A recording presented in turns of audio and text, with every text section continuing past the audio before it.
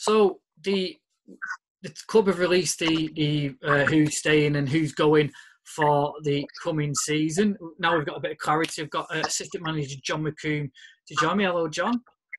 Hey, Luke. You all right? Yeah, good.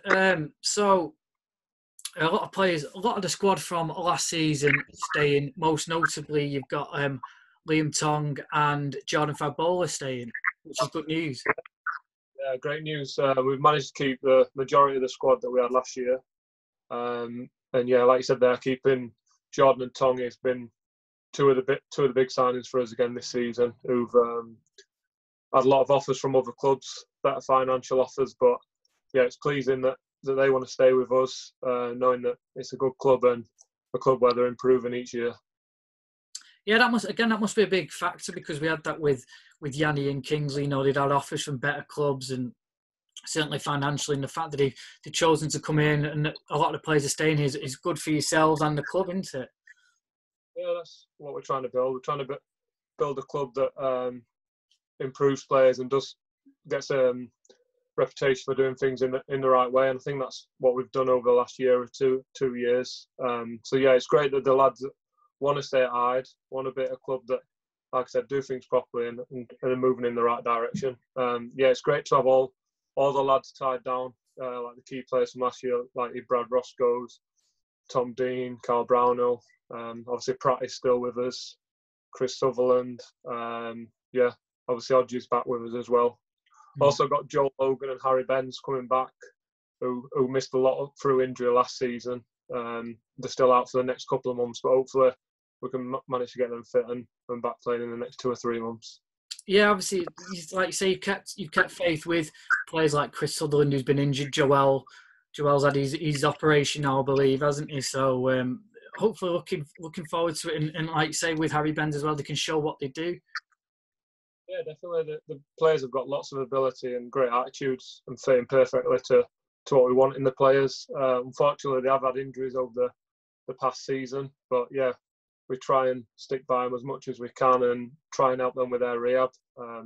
We've got Jake Cunningham, the physio's great physio at this level, and he works really well with the players and someone that he gets them back fit as soon as possible. Yeah, and at the minute you've got a couple of players who are deciding on offers. That's Chris Sharp and Paddy Lane. Just tell us a bit more about that. Yeah, obviously Paddy had another great season last year. Got a few clubs watching him. We've offered him a contract. He's just debating whether he's going to sign that contract or not. We're obviously in constant dialogue with him, and there's also 3 or 4 clubs that are looking at trying to sign him, so we're in dialogue with those as well, and his agent, just to keep updating the situation. So yeah, hopefully that'll get sorted in the next few weeks. But yeah, we're hopeful that he'll either be with us next season or a club will come and take him. Yeah, and if they do, of course, the club will probably benefit financially as well from that, even if Paddy does go. If he stays, great, but if he goes, the club will benefit financially, hopefully. Yeah, he's under 24 and he's been offered a new contract for next season. So yeah, that covers on that side of it. So yeah, it will be either he'll stay with us next season, or we'll agree with someone else, or he'll go to a tribunal. Yeah. So also, like I mentioned before, Sharpie as well. It's a bit undecided at the moment. He wants to stay. He's just got work commitments next year that might be slightly different to what he's had this year. So we're just waiting for him to work through them. But hopefully he'll stay, because his experience on and off the pitch has been invaluable since he came in, and I thought he had a big impact on the team last season.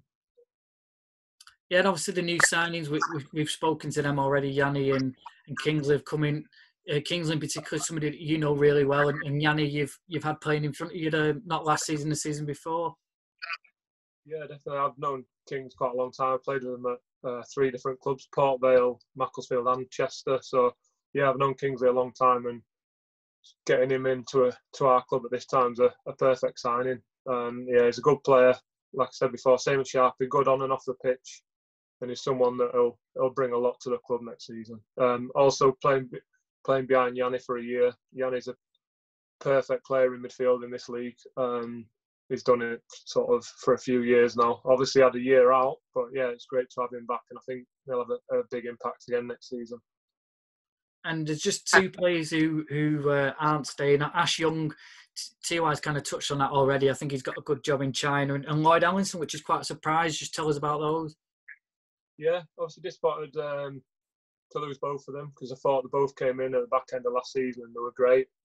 Really steadied it for us when they came in.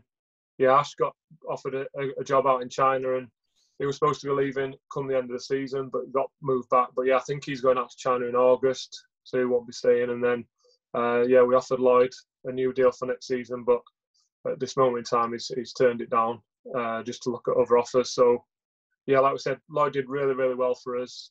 So we might have to revisit that at some stage if things don't work out for him. But yeah, we'll see what happens.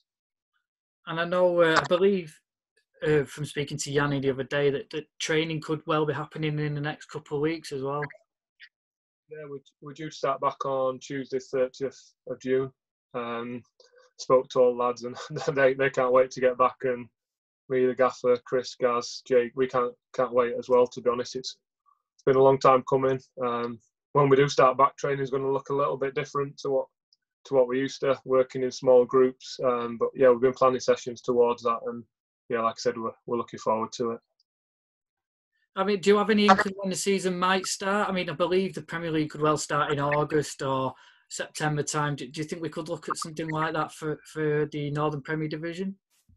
Yeah, at the moment, I know the league are looking at 3 or 4 different options that might come into play, and they're trying to put stuff in place for all of those. So yeah, we're not certain at the minute, and yeah, we're just going to start back at the end of June and just see what happens with the updates. I think sort of weekly or every 2 weeks there'll be more updates, and hopefully in the next 3 or 4 weeks we might have a clearer picture when we're starting back. I noticed you've made the retain list as well, John, haven't you? Which is quite pleasing, and you're staying on as assistant manager.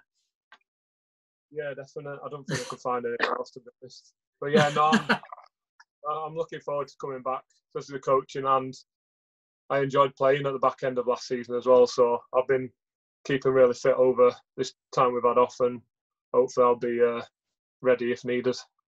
Brill. Well, John, thanks for joining us, and best of luck for the rest of the season. Cheers, Luke.